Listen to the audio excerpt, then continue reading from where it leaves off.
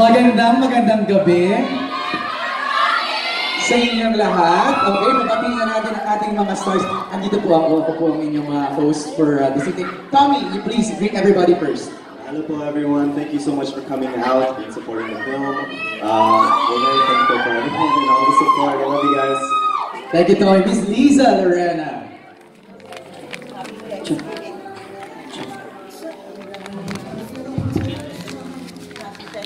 Oops, the microphones. Hello. Ayan. Good evening. Thank you for coming. Happy Thanksgiving. Happy Thanksgiving. I love it. Microphone up. Please check. Joros! Ayan. Nag-sign language. Joros, please greet everybody. Meron na bang microphone? Gumagana na ba? I-on na lang. Ayun. Palakaon. Okay. Hello, good evening sa inyo lahat and happy Thanksgiving today. Ito ang pa-thank you namin sa inyo. Thank you, Joros. Beautiful tonight. KATHRYN Bernardo! Hi everyone! Good evening! Good evening po sa inyong lahat. Sa mga press. Thank you sa mga press na pumunta ngayon to support the movie and MJ. What's up? Thank you, Kat. Mr. Richard Gomez. Hello, good evening everybody. Happy Thanksgiving and thank you for being here this evening. Magandang gabi sa inyo lahat. Thank you. Thank you. And of course, the megastar, Miss SHARON Cuneta. Everybody, thank you to the Sharonians, all the fans of KATHRYN, of Tommy, of everybody, at sa mga kaibigan syempre natin sa press who've been there for us from the very beginning pa. Salamat for being here tonight. Thank you, Ate Shawi. Okay, let's start the Q&A. Ako siguro yung magtatanong ng first question. Finally, we're here. Mapapanood na natin, Ate Shawi, Richard, everybody, itong 3 words to forever. How was it doing this film? Especially na parang na-lock in kayo in Ormoc for a couple of days or a week. Here, Richard. Well, everybody stayed in Ormoc total of almost 3 weeks. Kasi 2 weeks na sila, then buhay na pumalag ulit. We had a wonderful time shooting the movie. Ganda nung naging bonding namin doon because we're working on a beautiful script. We're working with beautiful people, and it's such a pleasure to work with Sharon again, to work with KATHRYN again, and to work with everybody.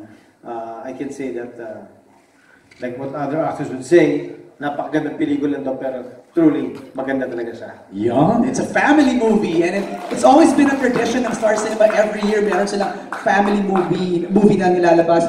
Kat, how was it working with Ate Shawi and Kuya Richard in this movie? Super fun and ang smooth lang lahat sa shooting kasi nakatulong na locked in kami kasi nakapag-bond lahat doon every day.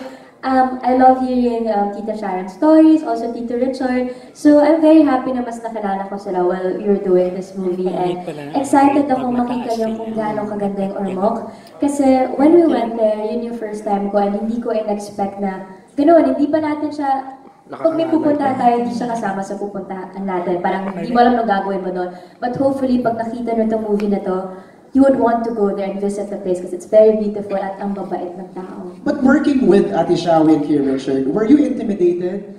Of course, I was shy nung simula. So, parang alam mo naman mahihain ako. But, tinulungan nila ako and hindi naging madali. Hindi nila ako pinahirapan na mag-adjust sa new environment, iba yung mga katrabaho. And ang swerte ko na ginayad nila ako throughout the movie po. Ate Shawi, ikaw naman. Yes. How was it working with Richard, and of course, first time with KATHRYN? Unahin ko si KATHRYN kasi KATHNIL fan ako, alam nila din yun. Pero hindi ko sila kilala. So, ang mga gusto ko sila, siya si Liz, ganyan. Pero, parehas pa rin. KATHNIL, okay. Because si Daniel, mas kilala ko kesa kay KATHRYN. So, nung sinabi nila direct, alam mo, nakakatawa yung marinig mo sa halos lahat ng kilala mo sa Star Cinema at sa ABS-CBN na napakabait ng dalawang yan. Napakababait ka trabaho. And you don't hear that about everybody. So, totoo nga. Totoo nga. And, I just want to keep repeating that KATHRYN is a good actress.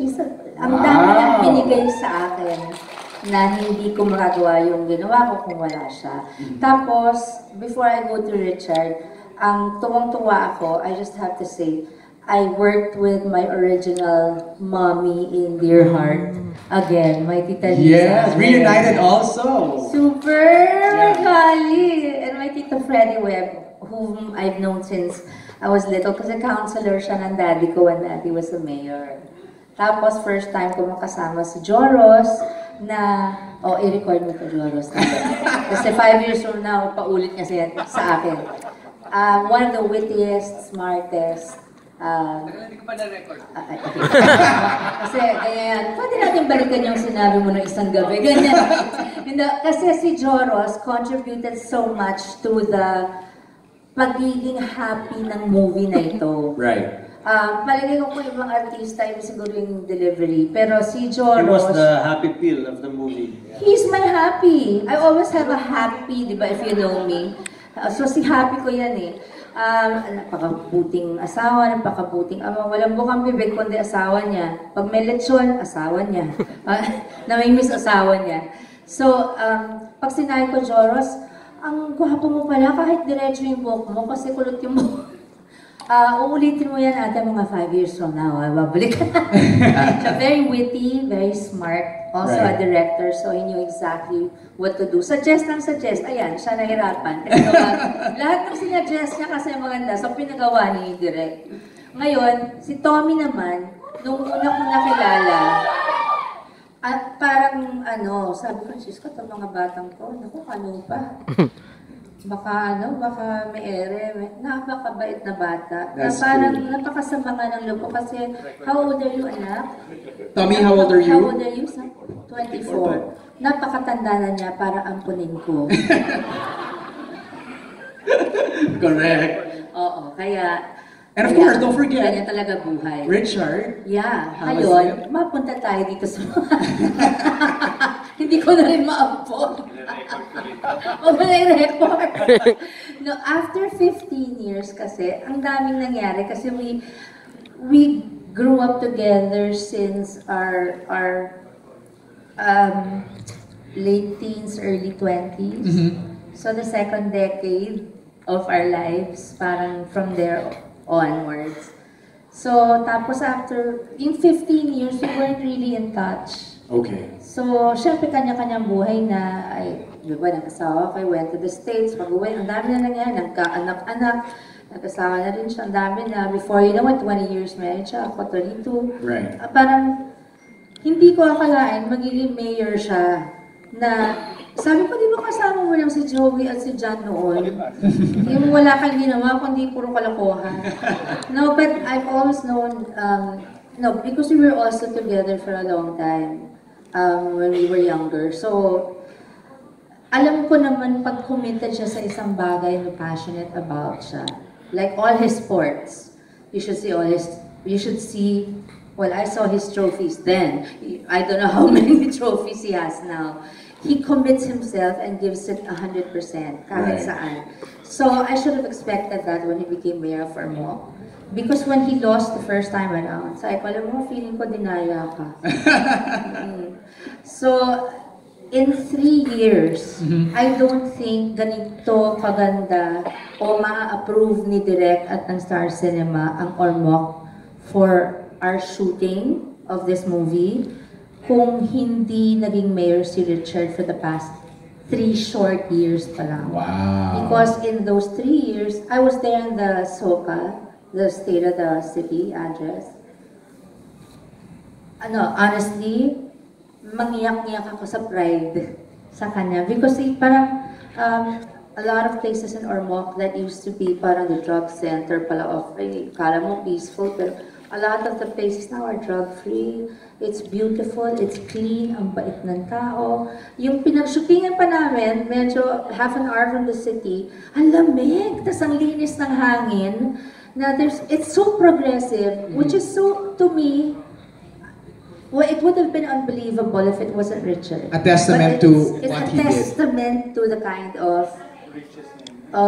it's the richest city in Eastern Visayas now, I have to tell you. My God, in 3 short years. Congratulations, Kuya Richard. I never used to hear about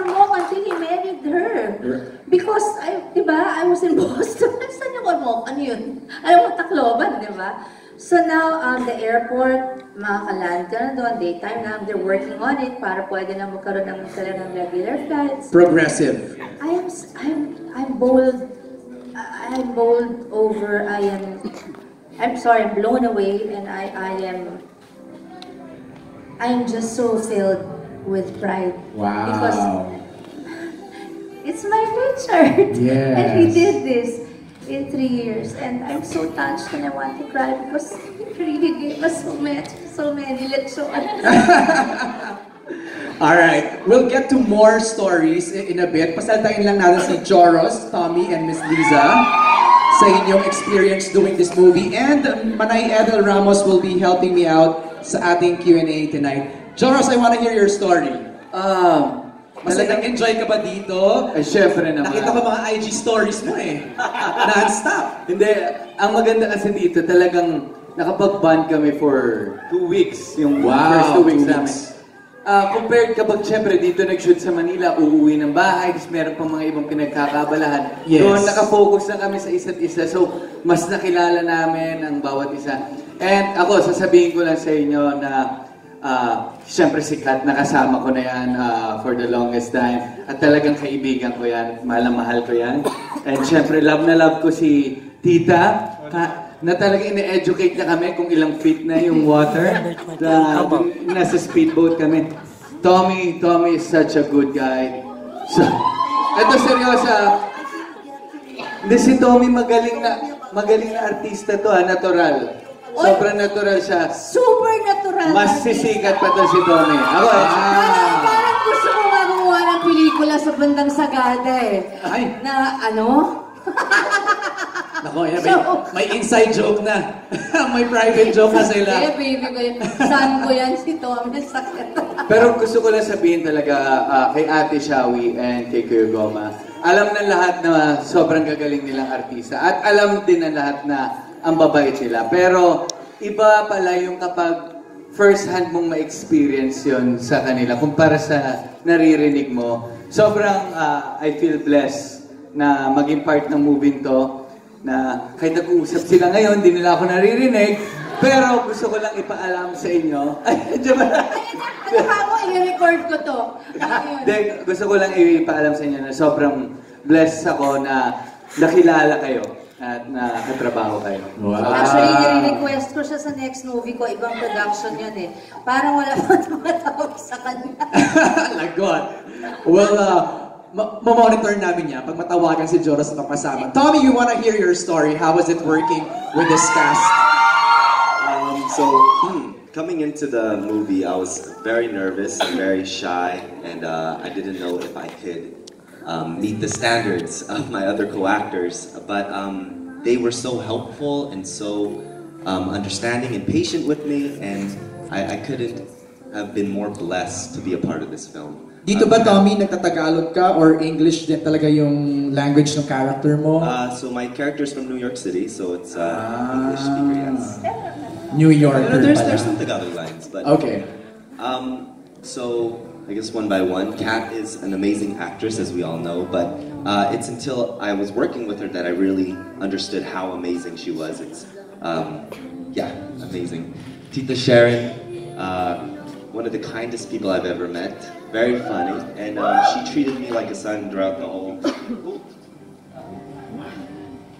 Naiiyak ka, Tommy.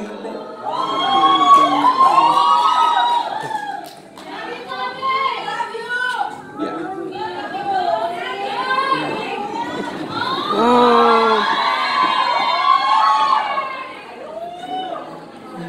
Si Tommy po, naiyak.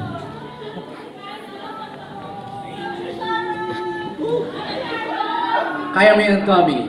You were saying. Well, I was saying, Tita Sharon is amazing. She's treated me like a son, and I'm blessed for this opportunity. Tito Richard is very inspiring because he is non-stop working. If he's not working on the film, he's working as a mayor, and he's back and forth doing things left and right. And I very few moments I've seen him rest, even when we were all sick. So it's amazing. I really wanted to be like Tito Richard after seeing him and getting to know him during this film.